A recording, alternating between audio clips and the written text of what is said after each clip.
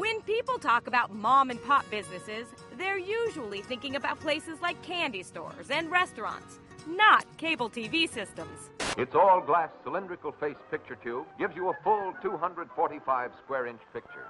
Why? Because everyone knows the cable TV industry is dominated by gigantic corporations such as Time Warner and MSNBC parent company Comcast, each serving many millions of subscribers.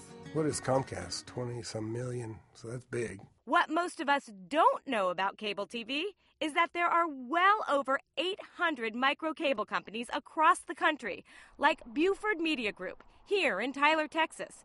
It's owned and operated by one man, Ben Hooks. David, you've gone through about every evolution of Buford. Like many small business owners, Ben takes great pride in his small-scale East Texas-based business. I can't own a great big company, all right, but I have the same entrepreneurial spirit. I own it, I control it. While the revenues for mom and pops like his are a small fraction of the billions earned by the companies everyone's heard of, the direct connection between his subscribers and his staff is often much more personal. We principally have served smaller systems. We've generally been in this kind of market for years and years and years. So it's our expertise, smaller systems. Customers depend on the service that we give them. Greg Berthott is Ben's area manager. He knows many of the system's subscribers in towns like Cooper, Texas, and he oversees the work of each service technician. He shows up at their house, and they get to know him.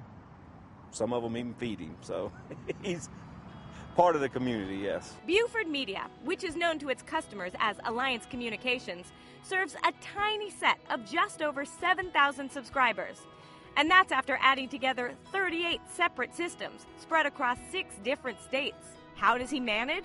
How does Ben and others like him compete with the big guys who have the clout to offer better rates and more services? The smaller guy has more trouble because we don't have the customer base to negotiate as favorable rates as a larger company. The answer may surprise you, because it turns out those behemoths don't worry him at all.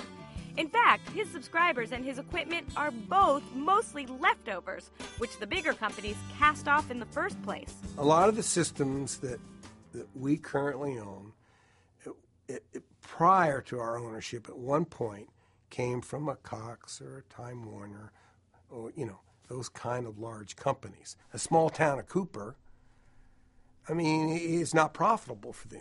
And roughly 4 years ago, Time Warner sold off its system in Cooper with its tiny customer base of 200 subscribers. You had more trouble getting the local broadcast signals out in the rural systems. It's not fit within their business plan, and they've typically been spinning these off. 2 years later, Ben bought the Cooper system for a song. And so far, he's strung together dozens of other leftover systems like it, planning to upgrade them to broadband in order to boost his profits. Hey, I bought them pretty inexpensively, and I said, wow, this is an opportunity to add what does make money is internet, telephone, all the other things through broadband. He's improved these systems largely by using refurbished equipment, with cast-offs also from the big players.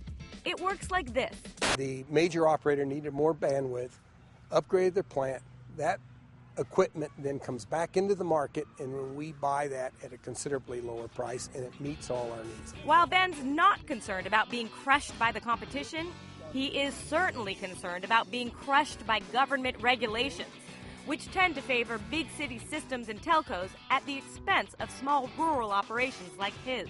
The government stepped in and set up those rules for the larger companies, but it is really causing havoc with the small operators. They are paying a higher price for the programming. From retransmission rates to digital mandates and government subsidies, Ben says the rules made in Washington tend to work better for the big guys than the little ones. The recent ruling out of the FCC is to extend grant money and money to telephone companies to come in and overbuild me.